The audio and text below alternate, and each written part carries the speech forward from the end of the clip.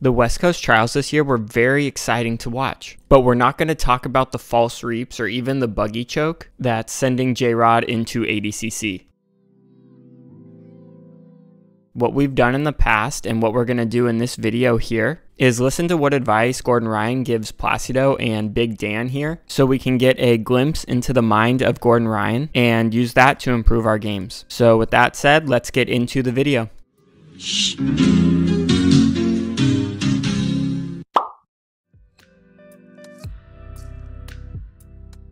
Now in a gi, Keenan has talked about how he likes to start laying on his back in a supine position. So when his opponent grabs his pants, Keenan's able to take a grip on their sleeve. And when you have a gi on, someone grabbing your sleeve can be very hard to deal with. But without a gi, it's going to be relatively easy for them to free their wrist. Because of this, a lot of people are going to play a seated guard instead of a supine guard. So it's important for us to understand how to address this.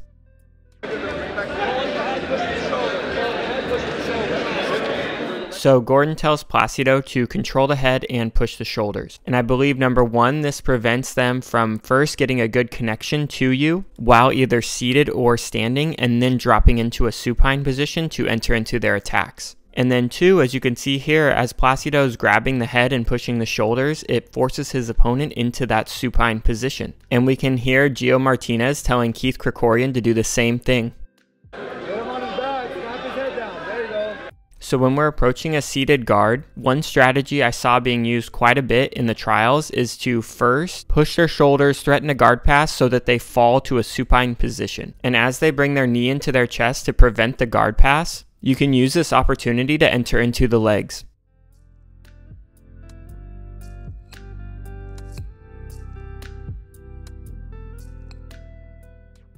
Now it's not that simple because there's a lot of things our opponent can do from a supine position, and a lot of opponents will elect to go supine so they can go to things like X-guard and start to work their attacks from there. But the idea is once our opponent is going into forms of guard, they're going to be extending their legs, and by extending their legs, they leave them vulnerable. And in the past trials, we've seen Placido backstep off of this X-guard right into a heel hook.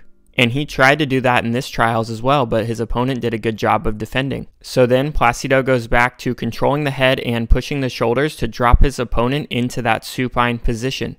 And as his opponent tries to recover, he uses that opportunity to try a heel hook. Now, if your opponent tries to recover by putting their knee up by your hip, this gives you the opportunity to try the heel hook. But what if they recover with their knee much lower, like by your shin area? Something similar to a knee on belly situation where our knee is higher than our opponent's knee. What could we do from there? You can drop the pseudo half if you want to, or pummel underhook in. So we heard Gordon say you can drop to pseudo half if you want to and pummel an underhook in. And what this would look like is we're trying to pass the guard, but our opponent is bringing their leg low. So instead of going for a heel hook, we go for something called pseudo half by driving our knee over the top of our opponent's leg. This gives us time to pummel in our underhooks and work to pass the guard. So instead of saying, screw it, I can't pass the guard, I'm going to try a leg lock, we should be using leg locks to enhance our guard passing. And that is something that I really saw used in this ADCC trials, where we put pressure on a guard pass, and if they don't go down to a supine guard, you can take their back. So a lot of people are going to put their back on the ground, which prevents you from exposing their back. And if they try to recover their guard by bringing their knee up by your hip, you can go into a heel hook. And if they bring their knee lower, you can pin their leg to the ground, going into pseudo half and pummeling your underhooks and working your guard passing. When we're passing the guard, one of our primary goals is to get chest to chest to our opponent. One way to achieve this chest-to-chest position is as your opponent uses their hand to prevent themselves from going supine, you can shoot in that body lock pass. And just keep in mind that as your opponent is doing all sorts of crazy things from bottom, a lot of times if you defend this, you can find yourself in a chest-to-chest position. But the thing I wanted to focus on in this section of the video is dealing with a situation where our opponent is using their knee to prevent us from getting chest to chest. And a lot of times from this position, they'll start to build height by coming up on their elbow. And this is a great opportunity for us to punch in this near side underhook. And this near side underhook is something I saw being used quite a bit in this ADCC Trials. And we see Gordon use it here. And as his opponent is trying to recover that near side underhook, Gordon takes that opportunity to achieve that chest to chest position. And we can see the near side underhook being used here. And Gordon tells him to bring his head to the floor and to start tripoding. Now, once we start tripoding, we have to be aware that our opponent has the ability to pummel their butterfly hook in and start to off balance us.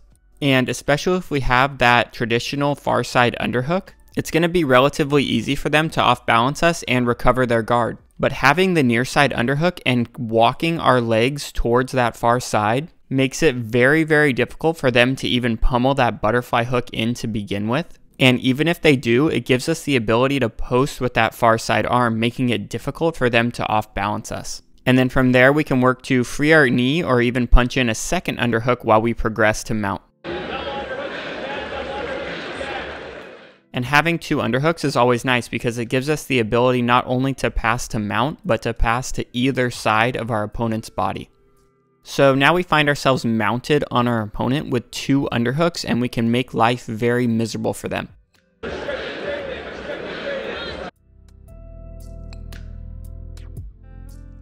Now something very interesting happens. We're mounted with two underhooks, but our opponent ends up putting us back in half guard. And the way ADCC works is that for a 6-minute match, the first 3 minutes there is no points, and the second 3 minutes there is. So yes, we lost the mount, but we lost the mount very close to when points are going to start. And this is something that Gordon encouraged his team to take advantage of. While approaching the 3-minute mark where points kick in, Placido finds himself mounted but struggling to pin his opponent's arm down to the mat. So you heard Gordon say, if you pummel in an underhook, you can put yourself back in half guard and at least score from there. And this is exactly what Placido does.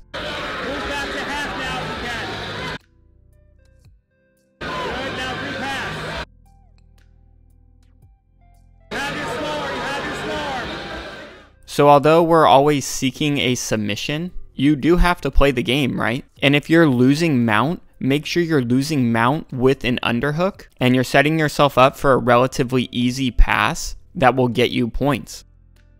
So going back to our situation here with Big Dan, yes, we lost the mount, but we lost the mount with a near side underhook. So we're putting ourselves in a very dominant passing position to capitalize on it when points kick in. But we'll see here our opponent starts to cover our mouth and restrict our breathing. And it forces us to let go of that near side underhook to address the problem. And our opponent does a great job of not letting us re-pummel our near side underhook, which ultimately results in them recovering their guard. So I do think this near side underhook is very underutilized and is starting to gain more traction in the game today.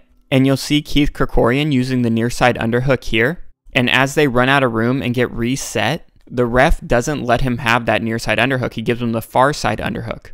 And Keith is not very happy about that, right? He understands the value of having this near side underhook. And I think you're going to start seeing a lot more of that in the future. I hope you guys enjoyed the video. There was a lot that happened in the trials, and I'm trying to keep these videos short and sweet. So I know we didn't get to cover a lot that happened, but I hope you guys learned something from the video, and I'll see you in the next one.